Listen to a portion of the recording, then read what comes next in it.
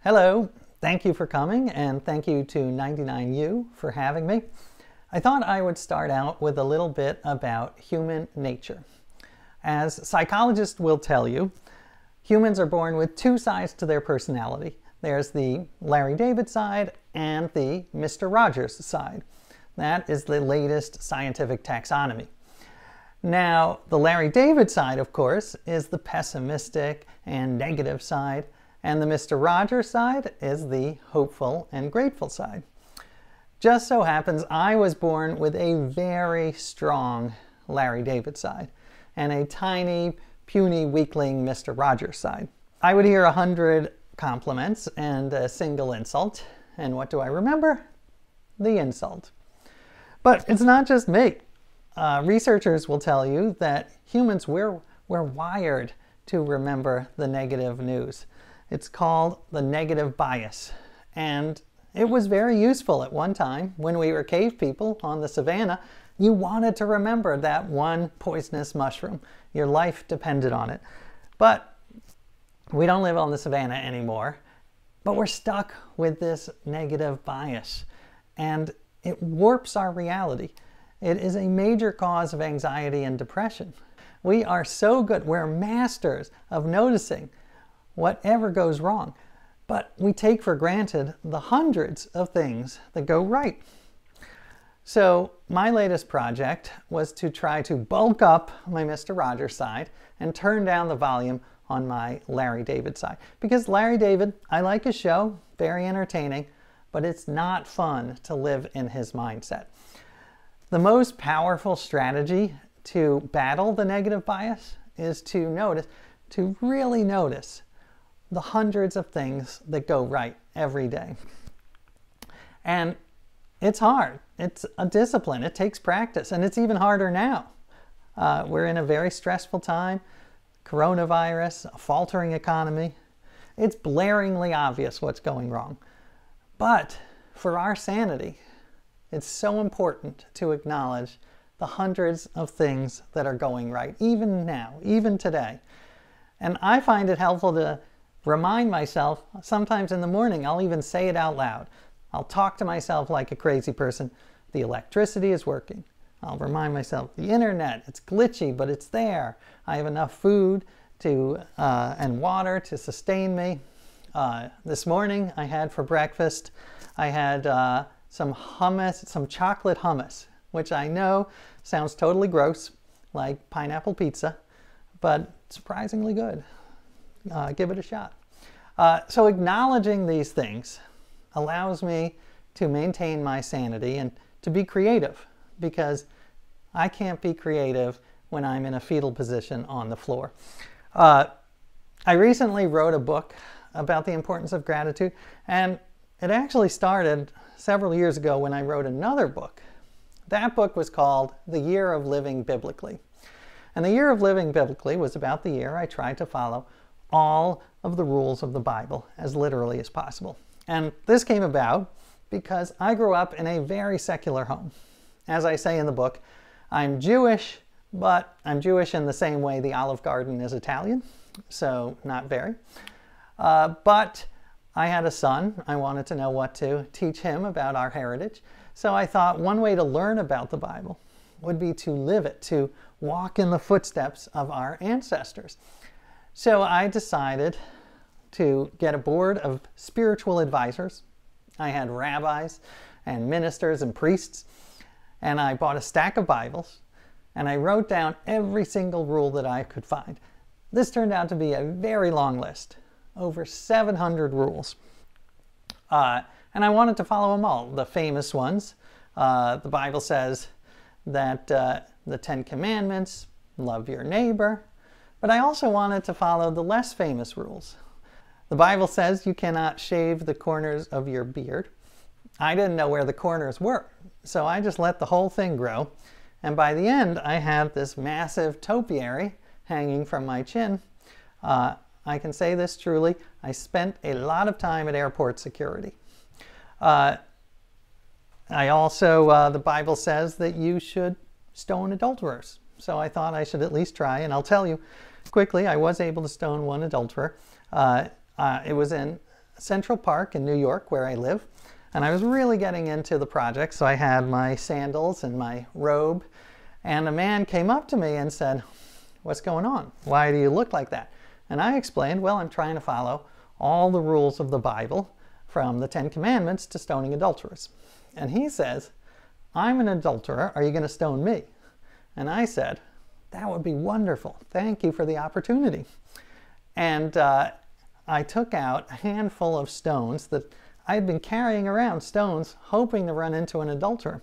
So this was perfect. And I showed it to him, and they were very small. They were pebble sized because I didn't want to go to jail for life. And he was a very aggressive adulterer. He grabbed the stones out of my hand and threw them at my face.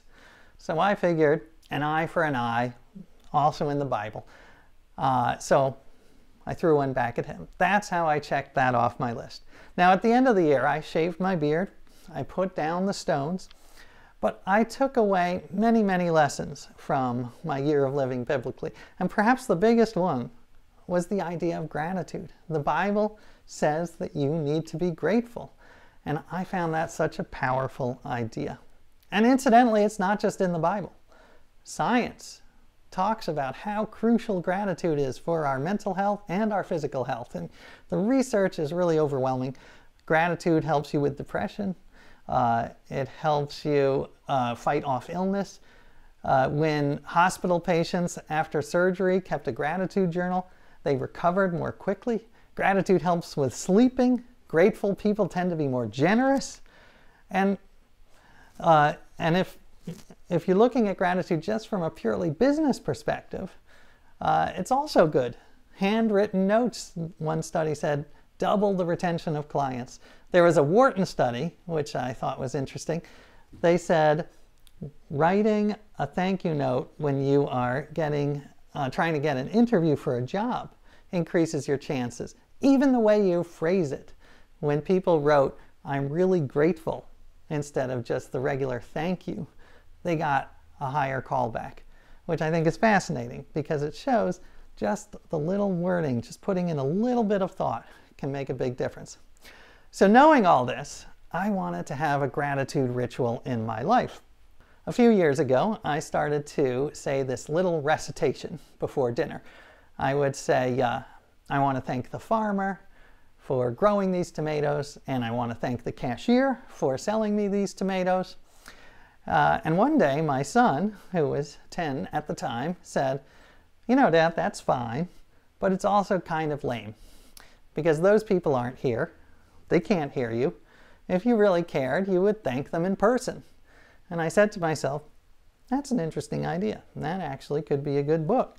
So he earned his supper that night, and I took him up on his challenge. And to make it even simpler, I thought, I'll just focus on one thing, that I can't live without my morning cup of coffee from this coffee shop in New York where I live.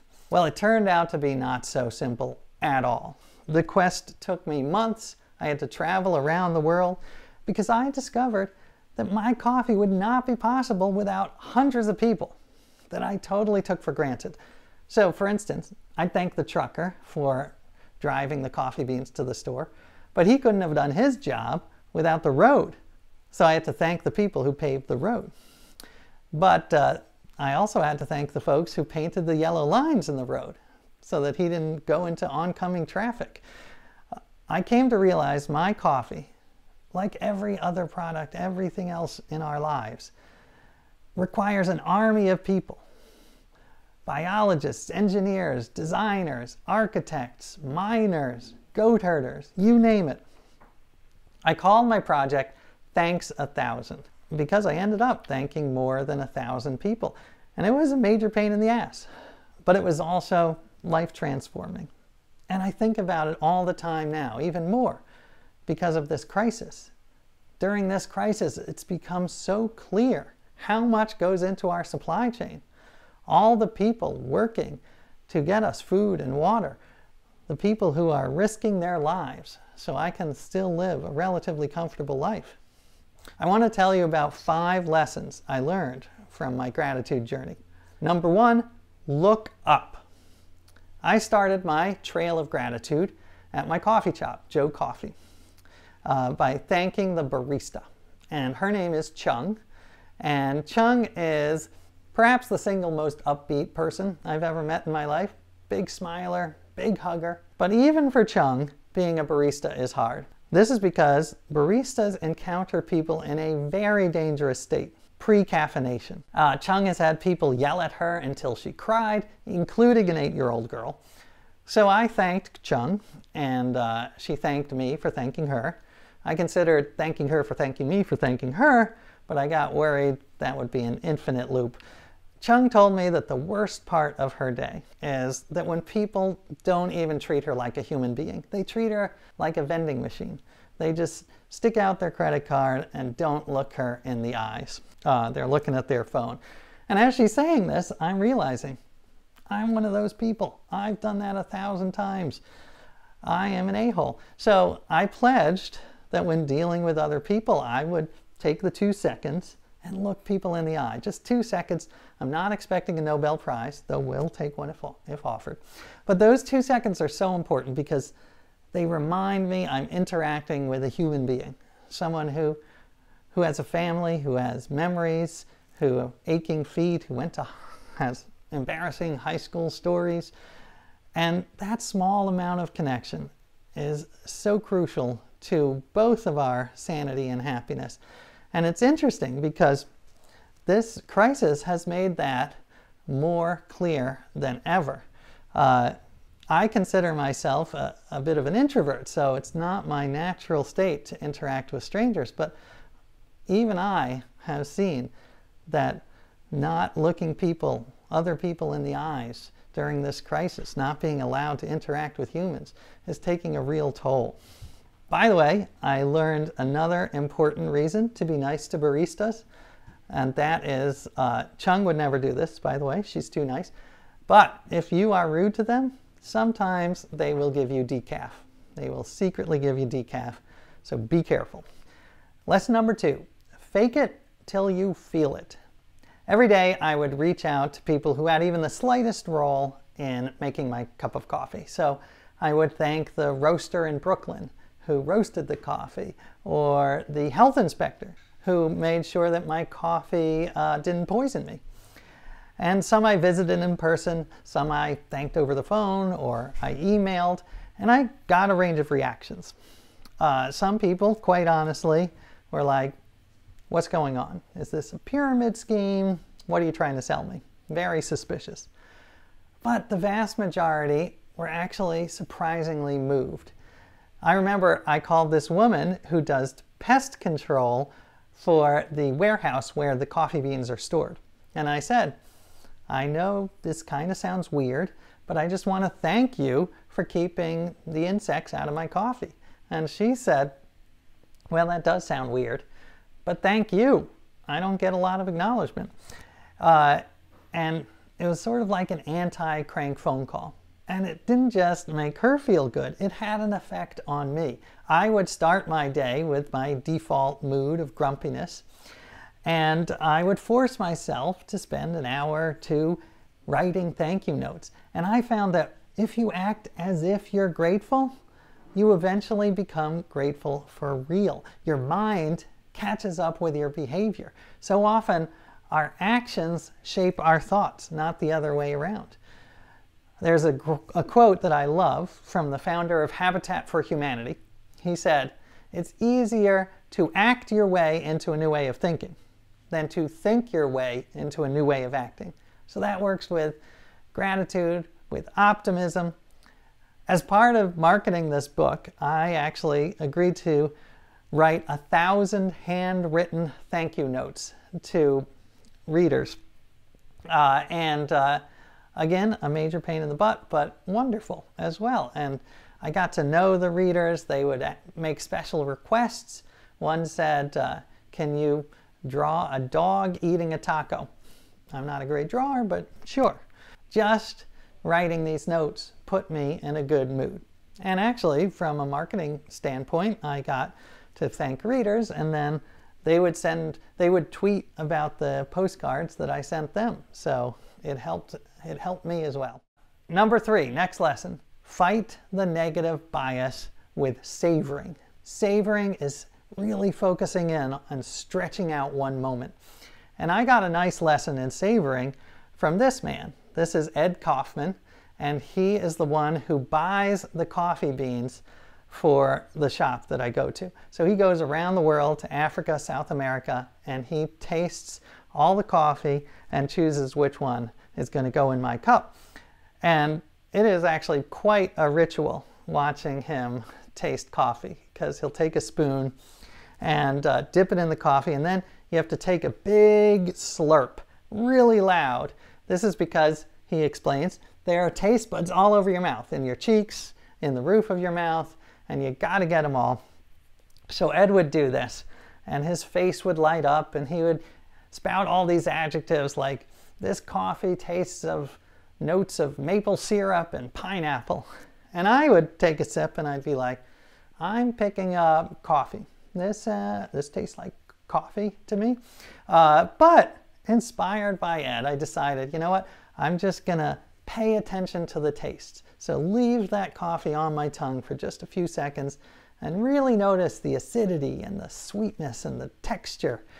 And this sense of savoring is at the heart of gratitude, because it allows you to take a moment and stretch it out so that your life doesn't pass by all in a blur. And it is very relevant to this current crisis, because when it ends, I think it's a terrible, terrible situation, but one of the small silver linings is that we will really be able to savor what we took for granted before. I mean, I cannot wait to go to a barber shop, and I never look forward to going to a barber shop, but it's going to make it quite clear that what we took for granted is really quite special. Lesson number 4, discover the hidden masterpieces all around you.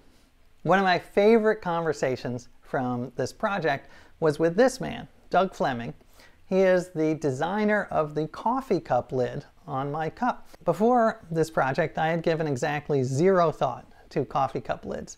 But when I talked to Doug Fleming, he had me on the phone for 2 hours. He could have talked all day. He was so passionate, so creative about this little doodad and all the thought that went into it. And he's very innovative. He's like the Elon Musk of coffee lids, hopefully a little more stable. But he talked about how important a lid is, because if it's bad, it blocks the aroma. So he made the hole bigger. He has a little section, a little hexagonal section that you can really get your nose into so you can get maximum aroma. I loved it because it showed that if something is done well, the process behind it is invisible. But if you pay attention, if you really notice these things, then it taps into your sense of wonder and increases your life immeasurably. By the way, I thank the inventor of the cardboard sleeve around the coffee, which I learned a new word, zarf. That's the official name for the cardboard sleeve, Z-A-R-F. It's an ancient Arabic word because they used to make zarfs out of gold. All right, so final lesson is the importance of 6 degrees of gratitude, because every stop on this gratitude trail gave birth to 100 other places that I could thank. So I flew to Colombia, to the small mountain town in South America where the beans are grown, and it was an amazing trip. It was a family farm, 8 brothers, 1 sister. They're paid above fair trade prices, and they showed me how the coffee beans are grown. They're grown in these red berries called coffee cherries. They had me put on a bucket and pick some of them. I actually was not very good at it because you have to get the right color. But I thanked them for growing the beans that make my coffee every morning. And they said that they couldn't do their job without 100 other people. So the machine that takes the fruit off of the bean, that's made in Brazil. And the pickup truck they used to drive around the farm, that has parts from all over the world, including steel from the United States. So I went to Indiana and thanked the steel workers. And it made me realize it doesn't just take a village to make a cup of coffee. It takes the world to make a cup of coffee. During this COVID crisis, I'm sort of doing a sequel to the 1,000 Thanks. And I'm trying to thank, every day I write a few thank you notes to people who have helped keep society from totally collapsing. Grocery workers, FedEx employees, people who make the boxes for FedEx. I was sent this chart by a friend of mine, which I love. It says, who society thinks works at hospitals? Doctors and nurses. Who really works at hospitals? Clinical lab technicians, radiology technicians, admissions staff, pharmacists, respiratory therapists, on and on and on, and doctors and nurses. I'm so grateful for how Project Gratitude has changed my worldview, and I've become an evangelist. I try to encourage my friends to follow their own gratitude trails. And it doesn't have to be coffee. It could be a pair of socks or a light bulb. And you don't have to travel the world. You can just send a note to a designer of a logo you love, or look a cashier in the eyes. It's a mindset, and it's about refusing to take things for granted. It's about realizing that someone made the fabric in the chair you're sitting on. Someone went into a mine in Chile and got the copper that makes this camera work so that I can talk to you and thank you for listening to my story.